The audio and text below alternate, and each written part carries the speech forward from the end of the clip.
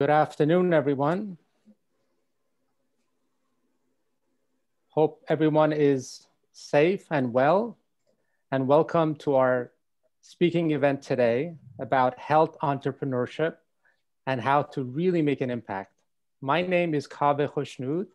I'm an associate professor at Yale School of Public Health, Department of Epidemiology of Microbial Diseases, and I'm the faculty director for InnovateHealth Yale, a social entrepreneurship program at our School of Public Health.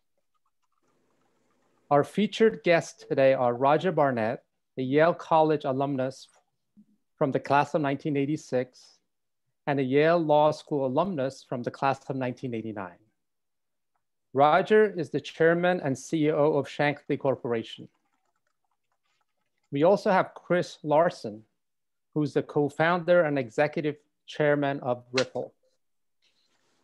Chris and Roger are leaders in their industries, and we are excited to have them here today.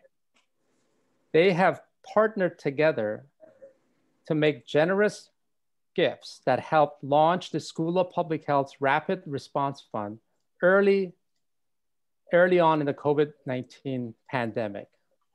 Those funds have provided critically needed funding to researchers working on pandemic's front line. I'm now going to let our two other discussion hosts introduce themselves, Howie and Fatema. Howie? Thanks, Kaveh, and thanks to all of you for coming here and for our guests, Chris and Roger. Really appreciate you joining us for this. I'm Howie Forman. I'm a practicing diagnostic radiologist and also the director of the healthcare management program in the School of Public Health, and I teach health policy in Yale College. And I'll turn it back over to Fatema. Hey everyone, thank you so much for joining us. My name is Fatema Basrai. I'm the Assistant Director of InnovateHealth Yale and the Innovation Manager for our Sustainable Health Initiative, and really excited to lead this conversation with Roger and Chris and Kaveh and Howie as well. So Roger, Chris, thank you so much again for joining us and taking time out of your very busy schedules.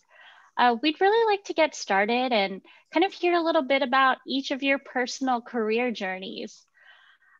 So my first question is, what is the story of your professional career? And how would you best describe the work that you do today? Either one of you, feel free to jump in. Roger, go for it. Okay, well, thank you, Fatema. Thank you, by the way, everyone, for both watching and for what you do in the field of public health. It is never been more important. And so for you to devote your time and energies to that is a great gift to all of us. So I think if I were to describe my journey of my career, it is a journey, a kind of meandering, wandering one that at the time, I just did things that I was passionate about, and they seemed fairly random, but looking back, they all fit into a pattern.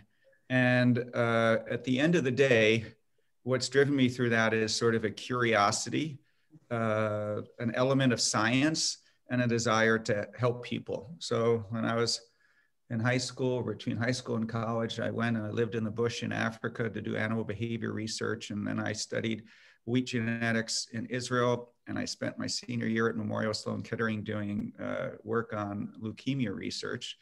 And then I flipped a little bit. I was actually in New Haven when I was at the law school, and an alumni named Bill Drayton came. He founded an organization called Ashoka, and he talked about this idea of social entrepreneurship, and he coined that term. And it was really a pivotal moment for you. So I encourage you, by the way, to go to different lectures while you're in New Haven. Take advantage of them, because you never know when somebody's going to give you an idea that really motivates and inspires you. And I think the question there was to sort of segment out between NGO, nonprofit work, and profit work. And there's these two distinctions of these different worlds. And the question really is, how do you make an impact? And being able to have the same characteristics as a private sector entrepreneur, vision, charisma, persistence, but just for a public sector goal, is how he defines social entrepreneurship. And again, I've seen this distinction between NGOs and for-profit collapse a little bit. And I know we'll talk about that later in the session, but it got me going into a journey of saying, okay, I'm going to go into business and use that as a vehicle to change.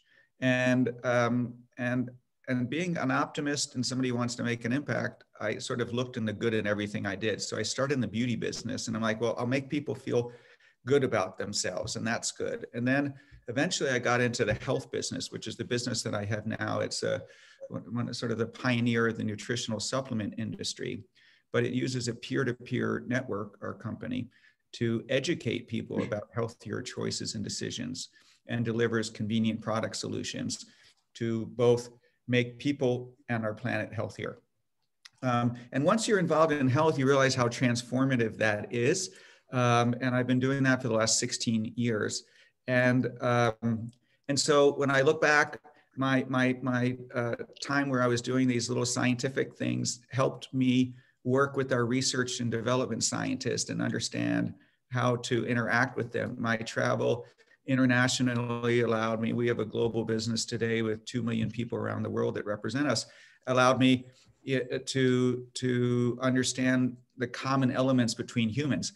And then, but essentially at health, I just feel before the pandemic, we had to maybe make an argument or explain why it was central. I've been talking about the centrality of health for decades, but right now it needs no explanation. And I think it has created incredible opportunities and incredible challenges. And with all these challenges and disruptions creates a lot of opportunities. So anyway, I'll let Chris speak because he has an incredibly interesting, Chris is one of the great entrepreneurs that I know. And I think you'll enjoy hearing from him.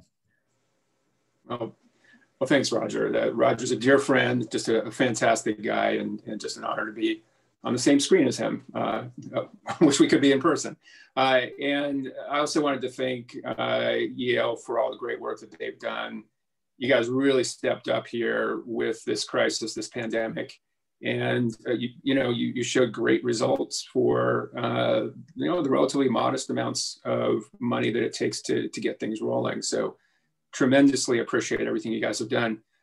So a little bit on my background. So over the last couple of decades, I've really been focused in the financial technology area. We like fintech a lot because we really see kind of the access to finance as being one of the three core things that determines whether or not you're successful in the world today, right? It really is around access to healthcare, access to education, and access to finance. I mean, I think those are really basics. And you've had a real problem in the world of finance around access and around cost and around fairness. And so we always thought with the advent of the internet that was going to fundamentally break down these barriers. I think what we found out actually is finance was kind of one of the slowest areas to kind of evolve. The first dot-com wave, you saw applications develop, but they were really trapped in individual countries. US, it was different than Europe or Japan, for example. The thing that's really exciting now is I think we're seeing the first kind of waves of kind of what we call an internet of value, kind of globalized finance through the web. A lot of that's being driven by blockchain, and obviously the company that I, I'm so excited about. Obviously, Ripple is just that. It's involved in kind of the global kind of reordering of infrastructure around finance, and at its highest level, we sort of see this as completing globalization, kind of the third leg of the stool, right? So globalization doesn't work unless you have a global infrastructure for data, for goods. We have that obviously with the internet and data. We have that with kind of globalized shipping. You can ship a shirt clear across the world now for 4 cents. That's awesome. But until now, you didn't have that for money and finance. And we think that is kind of really what blockchain and cryptocurrencies really represent. The other thing that we like about fintech is it's really complex, right? So you actually have to weave together 3 completely different disciplines: technology, capital markets, and compliance and regulation. All 3 of those things are complex. All 3 work on different cycles. And in our opinion, that provides a ton of opportunity because it's really hard. It also provides a ton of difficulty and complexity. And for people that are keeping up on the news and the current events, you'll know that Ripple is now involved in a really intense fight with one of our key regulators, the SEC, on how you define a currency or a security. We think it's a really important fight. And, in some ways it's frustrating because this was already made clear, the currency that we use was made clear that it was just that, a currency, by Obama's Treasury in 2015, 5 years ago. And this thing has operated for 8 years now. But I think it's an example of how a lot of these technologies, and it's healthcare and in finance, kind of move well ahead of where policy and regulation is. So those sometimes are fights. Hopefully you work together, but sometimes a fight is necessary. And we're very confident about our position there. But it's exciting in that way. The other thing I would say is that, and I'll stop in a second here, we love infrastructure plays. So I think the world really needs that. So there's lots of ways you can contribute, but setting up a new infrastructure that will enable billions of people to participate at very low cost in finance or in healthcare, we love that kind of stuff. And I'd also give, people ask for advice sometimes in starting businesses. Don't forget about enterprise. A lot of times we just focus on the consumer because it's kind of right in front of us, but there's so much going on kind of below the surface in enterprise.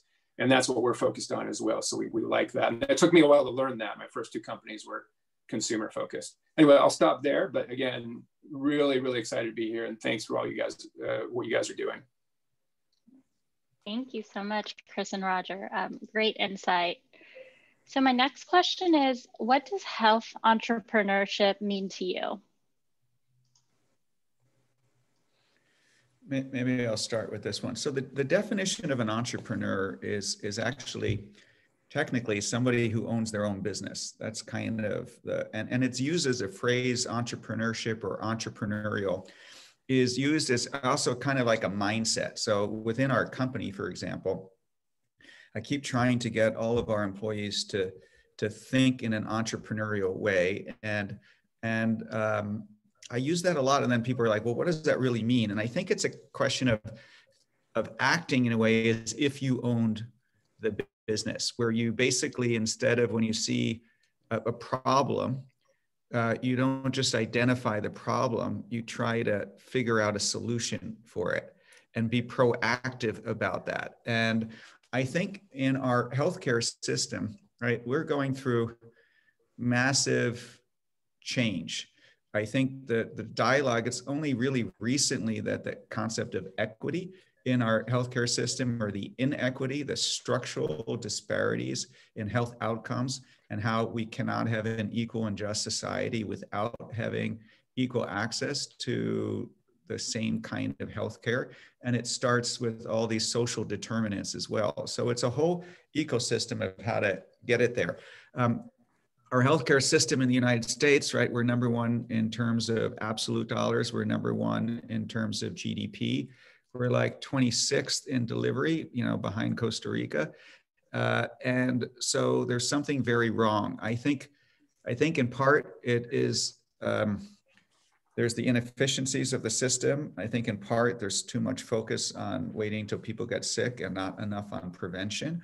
And so this dialogue now with the pandemic has just shone such a bright spotlight on inequities and also structural challenges in our system that it creates very substantial opportunities, okay? And the lens that I come from it, and everybody has their own angle, there's tremendous work that's being done through computational biology and other aspects of figuring out drug therapies and interventions and understanding and modeling and computing power and all that about how our bodies work.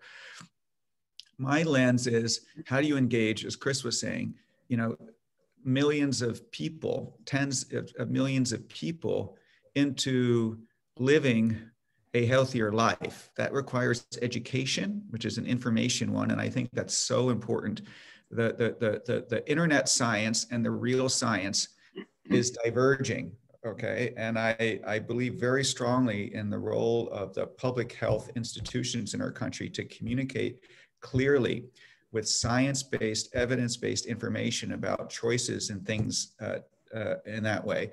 And then the next part is that people are just beginning to focus on the power of the peer-to-peer communication between consumers. So our whole business depends on somebody who has been exposed to good things about how to take care of their health and sharing that knowledge and products to other people, peer-to-peer, consumer to consumer. And I think trying to engage consumers in this dissemination of information is just beginning to start. And again, I know that some of the alumni awards that are being given from this InnovateHealth are doing fantastic things in different parts of the world. It's really incredible to see what they're doing. So I think the concept of owning a solution to problems in a world where everything is being disrupted and reevaluated creates enormous opportunity for impact. And whether you're private sector, public sector, I'm going to talk later, I think that line doesn't matter. You want to be self-funding. You have to create enough value that you don't have to rely on philanthropy to survive. And I think that is a model where you can increase your impact over time because you're self-funding and self-reliant. And in order to do that, you have to provide a value or a service that's not needed. And again, I think the lines blur between whether you're an NGO or a private sector one. But so anyway, that's health entrepreneurship, I think, is one of the categories that if you were to be an entrepreneur today, there's so much room to do it on a global basis and not only create value, but economic value, but impact.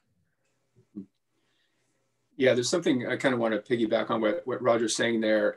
This idea that things are kind of jumbled up right now, and you could be kind of be afraid of that, right? It's like, well, everything's just chaotic and there's just too much going on. But there's a tremendous amount of power in that, right? And I think that's why I'd be really optimistic about how things are going to play out going forward. And if you're just starting out today, I think why you have so much more opportunity than anybody's had, in history. So kind of starting businesses, it's a for-profit business, but there's tons of room to be doing social impact at the same time. And I think every company should be moving in that direction. And I think they are, right? So, we have a social impact arm built in to our company. We kind of think about product market fit, both from profit and from is it going to do good in the world, right? So you could kind of mix all those things together. And I think for entrepreneurship in health, it's the same as entrepreneurship anywhere. You're mixing, again, the ideas around data science and being very focused on data and trying to be, super pragmatic about that. But at the same time, you're taking all these leaps of faith. What I like is this idea, and this is what, you've got everything at your fingertips now, right? Kind of wandering around, go into a subject, wander about. And the idea there is, when we start a business, we always talk about you're wandering in the desert, right? So hopefully you have enough water where you're not going to die in the desert. So you have to be somewhat focused and face the harsh reality. But at the same time, you can kind of just explore and piece these things together. And then when you find something, and when I say find something, not just because of the data shows it, but because it grabs something inside of you and you just sort of know this is a nugget I got to dig on, go for it. Don't be afraid that the data's not there. There are just tons of things that become really successful where it's not obvious what the product market fit is for some time. And I think, a lot of venture capitalists say, well, I got a product market fit and all that. That's hogwash. Just throw that out for the first couple of years. Just wander around, and then you get to your, hopefully get your product market fit before your, C round. But you don't need it right away. And I think that's really powerful. So the trick there, of course, is ignoring the advice of people you respect, right? So it's learning from your elders, learning from these geniuses. That's the data side. But don't go too far with that, right? You got to ignore the common conclusion. Otherwise, things never progress, right? So you should feel free to be that way. Thank you so much. I love that. Go ahead. On Chris. So that's why Chris is a real disruptive entrepreneur, right? It's actually really hard to follow that and ignore what other people are doing to see something. And I think I think Chris has had the fortitude and the confidence to be able to go on an independent track. I just want to say for our audience to make sure that everybody understands what product market fit is. For some of you who may not experience it, it's a phrase which is widely used in Silicon Valley to sort of say when you're starting a business, how do you know that the product or service that you're creating, there's actually a demand? So you can sit in your dorm room or your room and you can dream up an idea, but it doesn't mean necessarily that anybody's willing to pay for that service or it's solving a problem. And so venture capitalists will often say, you know, show me evidence of a product market fit. And Chris's, you know, kind of counterintuitive advice there is say, take your time a little bit of it. If you really have passion and conviction on it, go figure it out, right? And you can wander for a while. And a lot of the companies that you see today that are, right, that one of the insights that I learned is Google and Facebook, they didn't all start out with what they eventually became. So there's a lot of pivoting that goes on in it and evolves over time. So you start with one insight and you may end up, you know, 10 degrees or 20 degrees differently, or you may end up 180 degrees differently from that.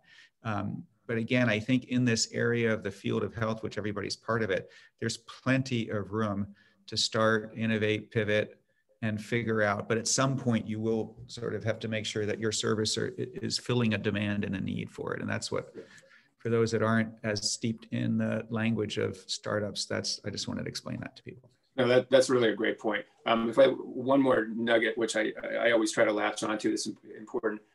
Silicon Valley uses the word disruption a lot. And I've actually learned to hate that word because it's a negative word. It's like breaking stuff, right? And I think we all know kind of move fast to break things. That probably doesn't work all that well in healthcare or in finance, right? Maybe in gaming and that sort of thing.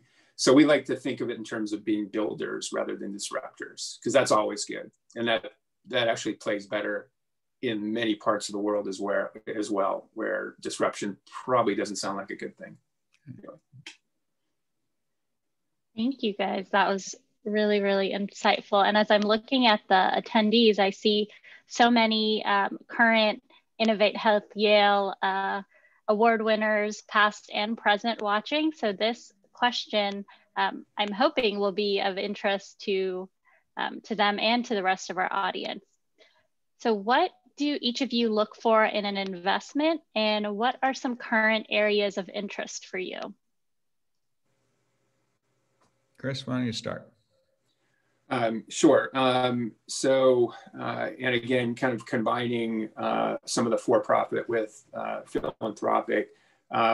So some of the areas that we're really focused on right now, refugee solutions. My wife was a refugee, so we're really focused on how can we encourage innovative approaches to the refugee crisis. Never been more refugees in the world than we have today, and there's never been more closed doors. So we actually have a competition going on, you know, to find what are the new innovative solutions that should get funding. And, you know, we've committed $10 million to that. And hopefully then that will lead to others contributing once we find the kind of winners or a winner of that competition. And we can talk a little bit about competitions in philanthropy as well. I think we'll talk about that a little bit later. That is kind of one route we think is pretty helpful. Other areas are in eye issues, sort of glaucoma, particularly in some of the poorer parts of the world. We like that one because that's a real problem. People go blind. I mean, it fundamentally changes your lives, holds back families, and it's actually really easy to solve at very little cost. It's kind of like the malaria problem. You know, I know many of you might be aware, but, you know, 1,000 people are dying every day of malaria. You could probably solve that for $5 on malaria nets. So those are areas. A big area is also around climate change. And the thing we're looking for there is things that can scale big enough to solve the problem. So we love mineralization. And we also like the mineralization, you know, because you can get up to gigatons of carbon captured and put away forever, and things like aggregates and that sort of thing. And that's a big need. We can't just go to neutral, we have to get to negative. But the other thing we like about that is there's lots of projects there that have decent ROIs. So they can be for-profit, some of them can be philanthropic, but they're kind of being shunned by traditional VCs in green tech. And it's because those VCs were burned, 15 years ago by that first wave of green tech investing, unless you invested in Tesla, obviously. So too many of the green tech VCs are just focused on sort of software and data and electrification, and they're kind of staying away from the so-called heavy stuff. Like aggregates and concrete and the only thing that could scale at that level. So we like that just because it's kind of ignored. So there's a social impact element to that, but they also have pretty decent, futures and economically. So that's an area we like as well. Roger? Sure. So the general criteria for me is impact and scale and sustainability. So those are the three things. And when I say sustainability, I'm not referring to environmental sustainability alone as an attribute. Is this scalable impact thing sustainable on its own? And I think if you want to make a meaningful difference, I'm really trying to make a meaningful difference again in the tens of millions of people, if not hundreds of millions of people. And so that's the scale component to it. And the sustainable part of it is kind of a requirement in that. It's where my mind goes. I just believe in the power of business models to fund change. And my passion is marrying the two, marrying the impact with the benefit of a sustainable business model at the same time. And then the other part of it is the entrepreneur.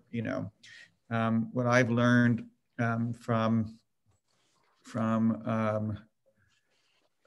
investing, at the end of the day, the idea can be great, the business can be great, but if the entrepreneur is not great, it doesn't work.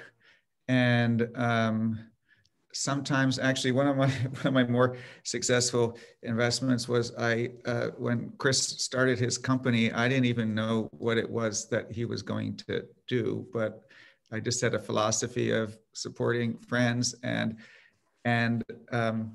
then other ones, I prayed over the investment and did the theory, and they just didn't pan out as well. So you got to find a great entrepreneur, and if you're looking to raise money as a InnovateHealth thing, I think the successful entrepreneur is the one that understands the essential part of value creation of that business.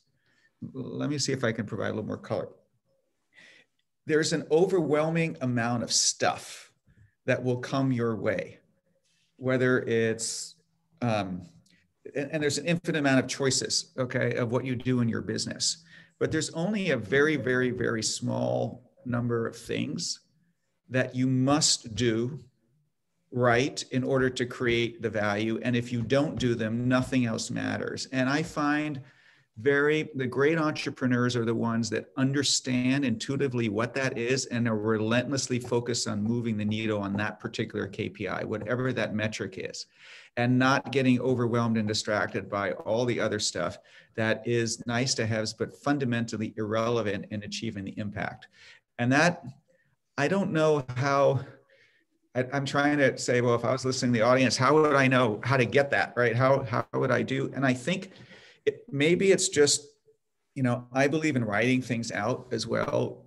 Shorter is better. Like, it's harder to write something short than it is to write something long. So like on one page, what's the impact that I want to have? And Amazon uses this technique whenever they do a product launch or any kind of, they make people, before they fund a project, they make them write the press release of what would happen if success. It's just a technique to say, what does success look like? So make sure you know what success looks like, right?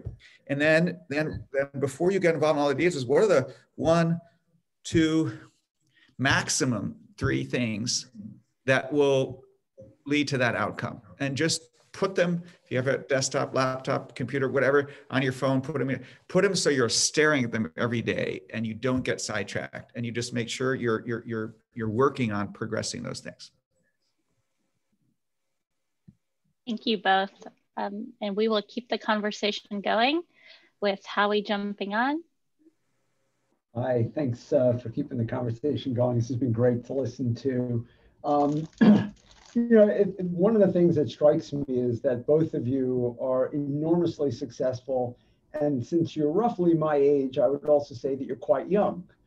And so it makes me think of like, what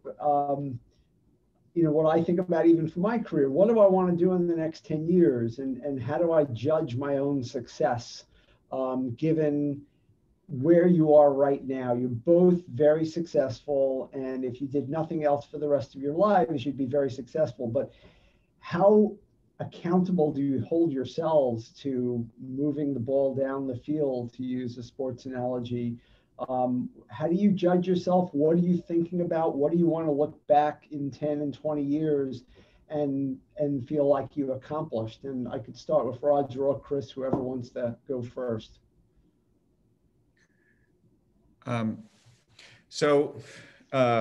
think this is fundamental. I have discovered that my level of happiness and satisfaction in life is very tied to the level of impact that I'm having. That's what drives me as a human being. I'm just motivated to do an impact at scale. So my measure of success is, am I involved in something and channeling my energy, my experience, my passion, whatever assets that I have into making a transformational impact. And, there's the personal side, which is, I'm married, I have 3 children, what are my relationships within my family? And you can only be happy if those are in a good shape too. But from a career perspective, the impact is really my yardstick. And there's various points of time in my career where I'm making a smaller impact or a bigger impact. And I just keep trying to figure out how to keep going to scale more of it. And it's a never ending journey for me. It's a quest that will never have an ending to it. But, you start with what you do. Then the question is, who do you have influence? And I always sort of said that one of the great influences is convening power. Do you have the ability to convene like-minded people, or people who can move through the combination of whatever they do in their life? And there's a question in the chat about networking. Very interesting. I went to Yale for college and law school. I went to Harvard for business school. I never did business with anyone that I went to school with until only recently. And so the network there wasn't really a business network for me, but the advantage of a network is that so many large institutions can move things. So if you think of if you want to make a change on something, the ability to convene people. I was interested in the School of Public Health. Sten, awesome, great job in doing it. He came up with this rapid response fund. I called Chris. Like, Chris, this is super interesting, high impact, high ROI, 100 times ROI investment on changing something, right?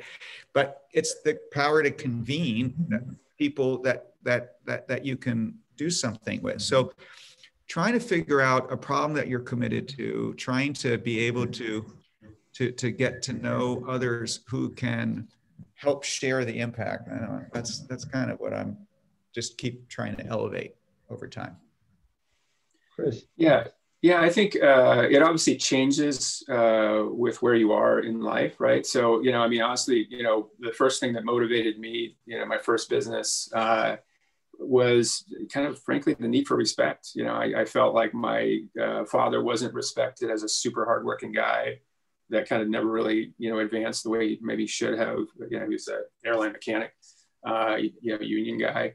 And, that created a lot of kind of personal, anger or something like that. But I think what's important there is that did help.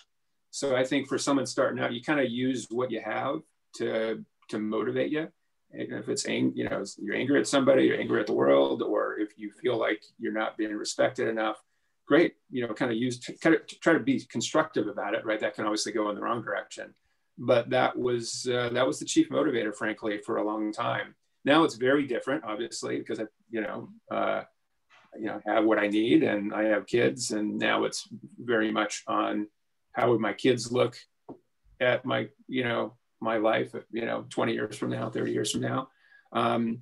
But the nice thing there, I think that's pretty aligned with kind of what you need to be doing in the world on impact and contributing. It's kind of the great thing about having kids. It's pretty pure, and it's pretty aligned with, they are the future. So in the philanthropic work and also in the company work, that is definitely the focus. And if when I leave this earth, how will I be looked at? I think another part is kind of, did you make good on what you promised your team members? And that includes your investors, your employees, everybody in your family. Did you come through for them? Did you handle setbacks with grace? I think those are kind of the key measures. I'm going to combine some of the questions from the chat with some other ideas about, what would you recommend to either your younger self or any of our students? I'm really pleased to see, in addition to, as Kaveh mentioned, so many of our InnovateHealth students, we have a lot of our healthcare management students or health policy students, many of our alums on this call. And as Sten pointed out, this is just an amazing turnout for both of you. What would you tell your younger self? What are the skills and strategies you would recommend be acquired by our current students? And in Roger's case, since he went to Yale, what were some of the greatest lessons you learned while you were at Yale? And for Chris, what were the greatest lessons that maybe you didn't use right out of college or even business school, but that you came to appreciate later on, maybe decades later? And I'll start with Chris this time. Sure. So I think back at kind of key influences. One individual stands out. Jim Collins. He was an entrepreneurship teacher at Stanford Business School. He always used to say, cut the lifeboats. It's like, students, in the same at Yale and Stanford, we're so fortunate. Look, you have like zero risk profile. Like if you start something and fail, it's like, who cares, right? In fact, in today's world, I think people have gone through failures sometimes or more sought after for kind of the next investment. So I think we way overestimate our risk profile as young adults with the kind of mind power, the kind of connections that everybody here has, right? So I think that's the one thing. I would take that way back earliest I could in my life when I was even 15 or started a business then, but that didn't come until late 20s, right? So I think that's really, really important. I think in starting a business, it's like, okay, are you starting a product or are you starting a culture, right? And I would definitely weigh towards culture. And I know that's a little more difficult in healthcare because so much is kind of focused on the actual solutions, the science of the solutions. But I think if you look out there, kind of all the really successful organizations, they really build great cultures. And those cultures can then, they can pivot, they can adjust. The world is changing so fast, right? That's probably more valuable than, kind of a focus on a product that might completely change and new competitors and that sort of thing. The other thing, I do think having a co-founder is really important, but only one co-founder. Three co-founders is like 3D chess, just impossible, right? And make sure you're really clear about, who is a co-founder and who's an employee, right? If it's a co-founder, you're equals and you have equal share. Don't do any of this nonsense with, one co-founder has this and one co-founder has that. And if not, then, they're an overpaid employee, right? So be really clear about that, right? And set up your organizations super early. Don't wait too long, right? So those are all kind of important things. And raise money when you can, right? Like this is a phenomenal fundraising environment we're in today. It can change in a blink of an eye. So you raise when you can. Yeah, I'll just say my friend Jonathan Rothberg has a cartoon that he throws up whenever he gives a talk that says, "Please God, just one more bubble." So Roger. Well, I think my advice would be first get to know yourself. Okay, figure out what motivates you and what you're striving for, because you're going to put a huge amount of time and energy into anything that you do, and you have to, I think, be self-aware. So Chris was talking about respect as a motivation. Mine was sort of early days about impact. Some other people might be, they want to make money. There's a whole bunch of different, and I think there's different pathways depending upon what motivates you. So you really have to get a clear sense of, if you're unclear about some of your fundamental primary motivations, I encourage you to spend a lot of time thinking about it. Okay, that would be number one. I think the second thing is that there are, I think, two fundamental pathways to go down. And no one ever talked about this when I was, starting out. There's an institutional pathway and an entrepreneurial pathway. And institutions are incredibly powerful. When I talk about institutions, I'm talking about large companies, large academic institutions, big multilateral organizations, right? From it, they have the power, and along with it comes a platform, and it comes a certain level of respect and prestige and scale of resources in order to both convene and make an impact. So institutions require time. In other words, you can be, my first job I went to an investment bank because I didn't know what I wanted to do. And I wanted to go to the smallest place where I found the most diverse amount of bright people. And I went there. And there's people that I became in charge of recruiting the kids out of college to be part of the analyst program. And the people who came and stayed are now, in leadership positions on the firm 20 or 30 years later, whatever the time period is. So if you stay with an institution, right, and part of that comes with bureaucracy and other things, you can grow and you get the power and leverage of that institution. If you go onto the entrepreneurial track, you're a little bit more on your own. You generally will start smaller. You won't have the scale. You may not have the respect. You may not have the platform. There's a high rate of failure on one level, right? And it's very hard to navigate. It's a one-way street, in my opinion. You can go from the institutional to the entrepreneurial. Very hard to go from the entrepreneurial to the institutional. So think through that a little bit. In general, you can try by starting an institution. You can get training. A lot of the more entrepreneurial ones didn't have the patience to stay because you kind of got to be in your hierarchical element and there's limits to how far you can grow. And so, but no one really framed it for me. That's a lot of advice I give friends, right? You have to have a high degree of confidence that you can be an entrepreneur and you can go out there on your own. It's hard. It's just hard.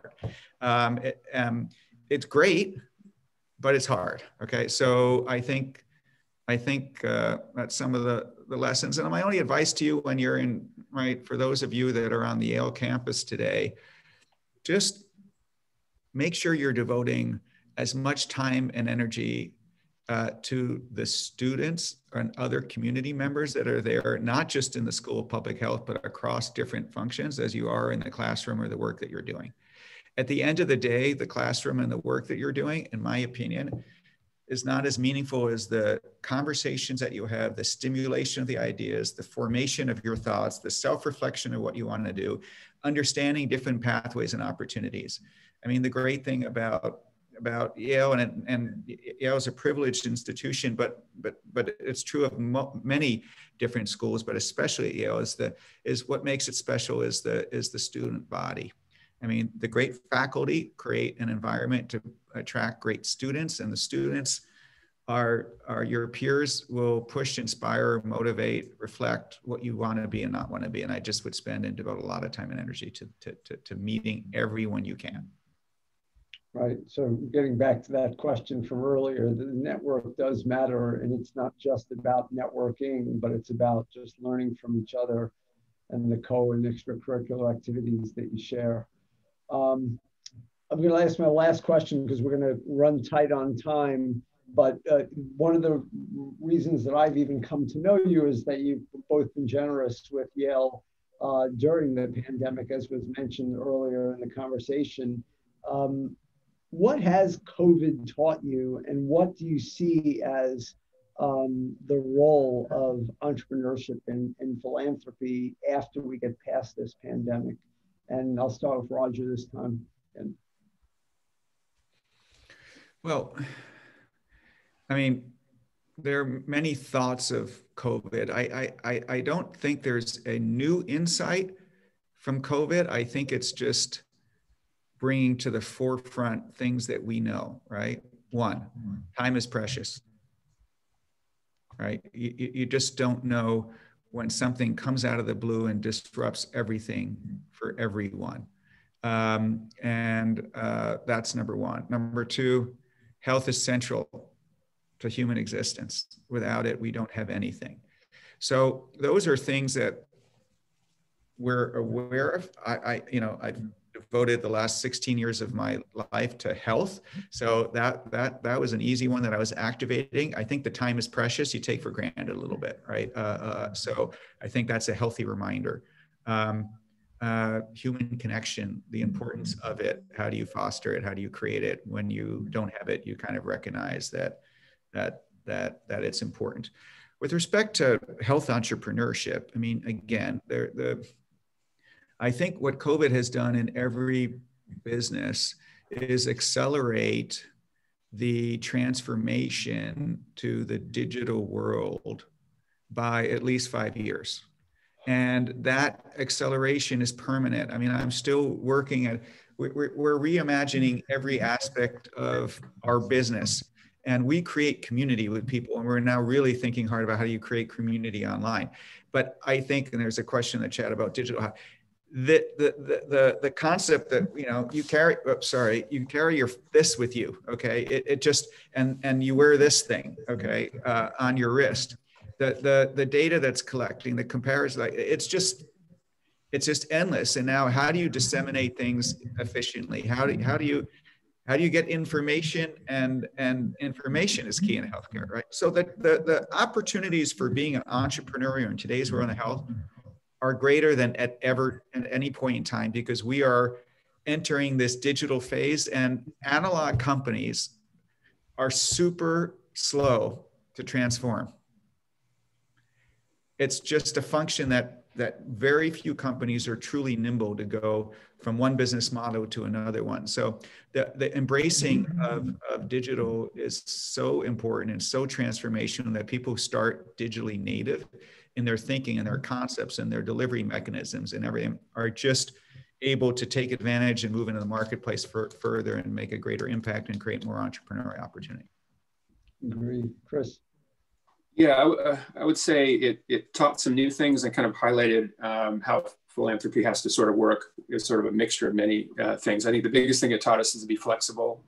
It was an immediate crisis. You need to step up right now and push dollars out the window right now. So you kind of had to almost put aside, we put aside some other long-term things that we were sort of just, chugging along on because the, food banks needed major dollars, right? Small businesses needed major dollars. So kind of shifting over there. So being very flexible, which isn't data-driven, by the way.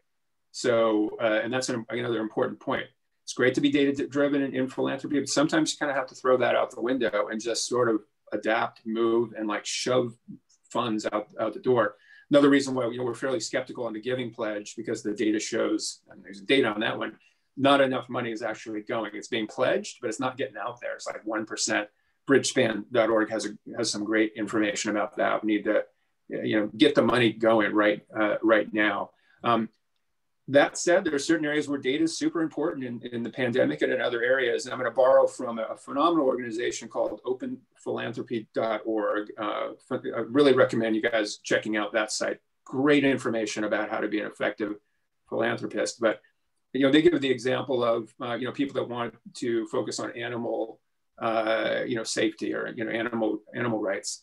And they use the example of, there are 30,000 times more animals in factory farms than in animal shelters, yet animal shelters get 50 times the philanthropic dollars.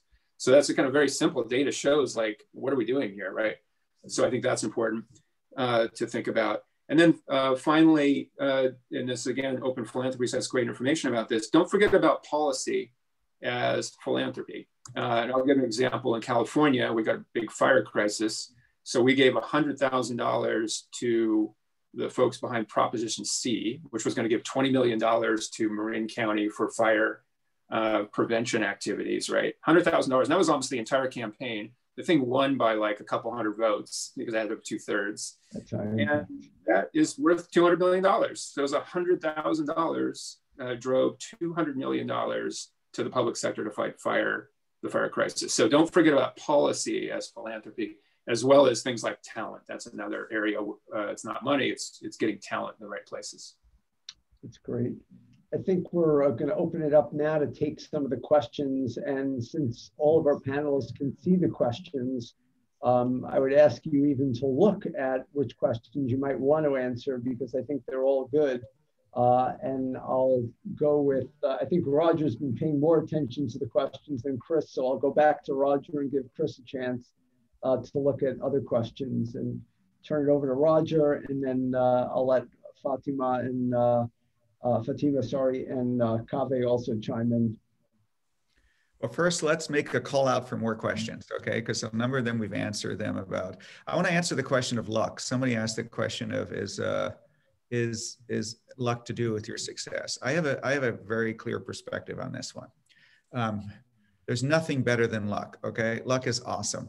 And most people who create sort of massive amounts of wealth or something, there's a high degree of luck on top of great skill sets and all that. You just have to be in the right place at the right time to be able to do that. But I really believe that part of what can be viewed as luck is being able to recognize a moment and being prepared to do so. Okay, so I was in school until I was 27 years old. And I'm grateful that my parents helped provide an education for me. I had an opportunity in a lot of different summers to try a lot of different things. I worked in different countries and I did different activities. But when I saw an opportunity eventually, right, I was able and ready to jump in. And I went from the institutional side to the entrepreneurial side. So you have to keep looking and experiencing things, but you have to have that moment, like build up your skill sets, learn as much as you can, and then keep your eyes open that you can kind of run. So in one way, it's lucky that I got exposed to it, but I also try to just continuously be out there. So, and you can make a certain amount of your own luck, and then if the gods of fortune shine upon you, accept the gift and embrace it. That was just the one question that I didn't address yet. If you don't mind, maybe I'll ask one question that I see, and it's the role and contribution that the academic community could contribute to health entrepreneurship. Right now, colleagues at Yale are having a very active conversation about what we can do about climate change. And I'm just wondering whether you have any experience or thoughts about the role of academic community in responding to climate-related issues. Yeah, I think it's so important. So as I started getting into climate change and started kind of going down the rabbit hole and just consuming just tons of information, but most of the information was from universities, research centers. I mean, just this amazing work that academics had kind of, you could tell they slaved over it. And they put these hundreds of pages of, just tremendous work online that you can get at your fingertips is like insanely helpful, right? And then you feel like you can get smart enough about something and then reach out to some people cited in those studies.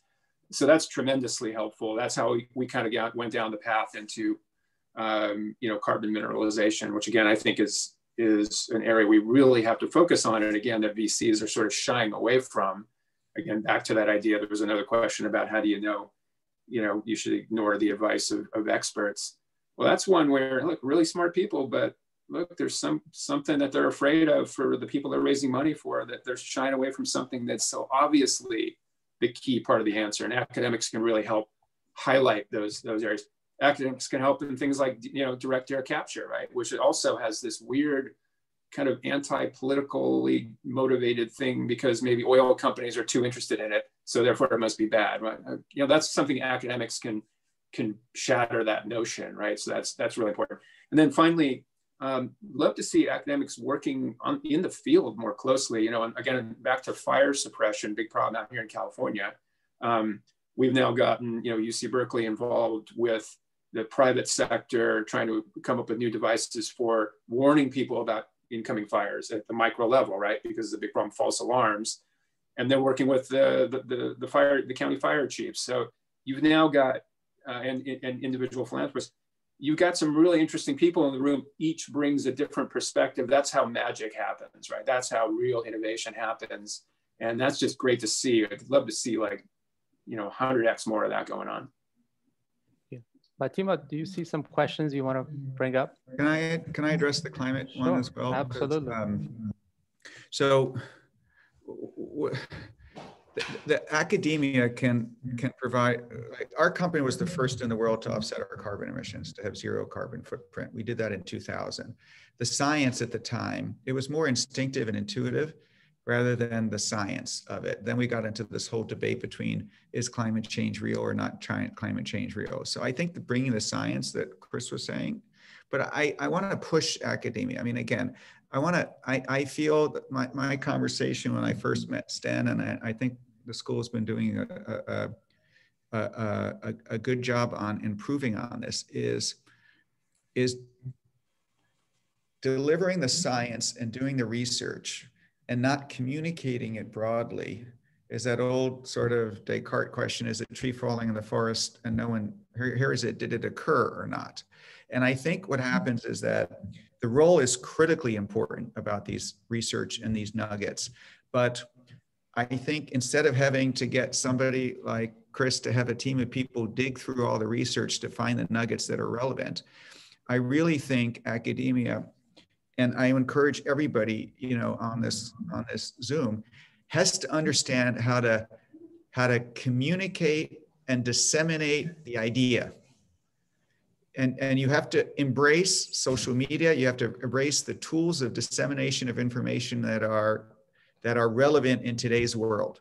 And you have to figure out how to get influencers of time to adopt the science, the research, and all that. You have to deliver them in sound bites to make an impact. And the old days of doing scientific symposiums and the whole metric of success is publishing in peer-reviewed publications that nobody reads.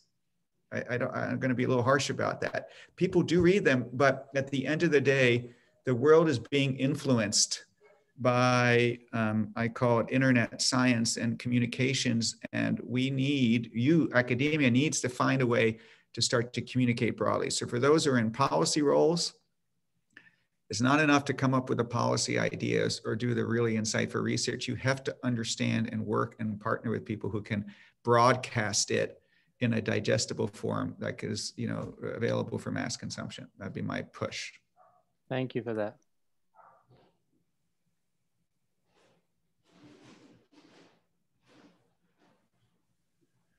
By the way, if people have any things that they're looking at businesses at all that, if they were to send it to somebody on this from Kaveh, who would they send it to? And maybe Chris and I would look at them, if they're interested. I see something from Wendy Price is doing something which is trying to create community online. I think it's very fascinating. I'd love to get a sensibility of some of these ideas that people are doing, just to understand it, and perhaps it could be of interest that we could help support without making a blanket commitment on the phone. But I just be wondering if you could gather them and share it with us later. We will absolutely do that. Yeah, I'd be happy to collect those. So thank you, Chris and Roger, for that generous offer. So if you're listening and you're interested, you have an idea, if you want to share a brief scope of your idea and send it to my email. I'll put that in the chat. Feel free to do that. Yeah, but they just have to agree to ignore our advice. So yes, that's going to be the test, everyone. So Roger, Chris, any last words before we wrap up? Be optimistic.